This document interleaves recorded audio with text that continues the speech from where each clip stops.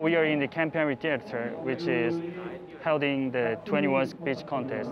This contest is constructed by the three parts, which is first part is U.S. Army soldiers speaking the Koreans, and second part is Katusas, so the worker officers or NCO speaking the English speech. Katusas and U.S. soldiers participated for a chance to compete at Camp Humphreys. It's 2 people from area 1, 2, 3, and 4. You have to either get first place or the runner-up, and if you get that, you move on to Camp Humphreys in the 8th Army for the Korean speech competition. We made a speech in like 2 days, and then I tried studying it, and once we kind of got the general idea of it, we were like, all right, well, let's see if this works. I think it's important because it unifies us, it doesn't separate us.